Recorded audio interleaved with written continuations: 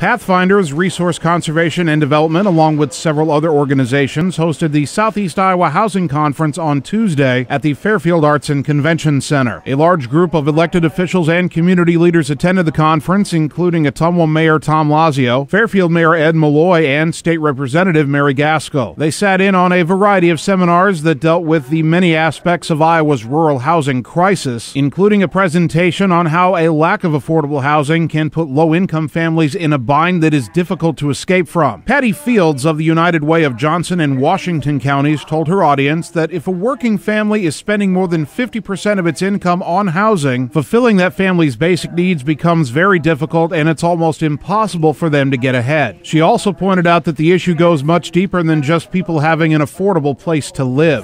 Those who have unmet basic needs, so food, lack of food, living conditions, the inability to support one's family leads to poor health.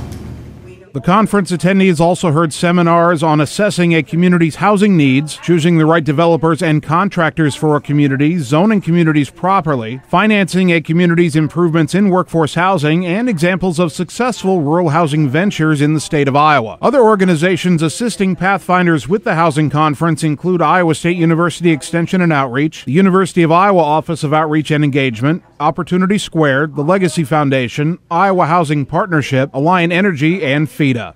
Reporting for Ottumwa Radio News, I'm Jason Van Arkel.